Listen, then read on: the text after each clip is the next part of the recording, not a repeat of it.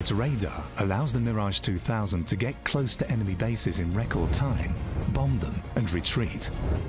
It's even possible in adverse weather conditions like fog, heavy rain, low clouds, or in the middle of the night.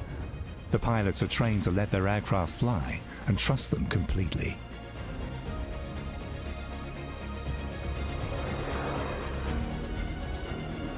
The Mirage 2000D provides a benchmark for its low-level radar. Yet man is still at the center of all this technology.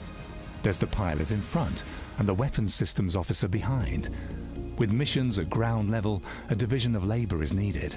One is flying the plane, the other is processing vital information. The person in the back calculates the flight time to the tanker, yet must also watch the airspace around. A Mirage 2000 is almost never alone on a mission. Other fighter aircraft from the same squadron may also be in a hurry to refuel, and sometimes several allied countries share the sky.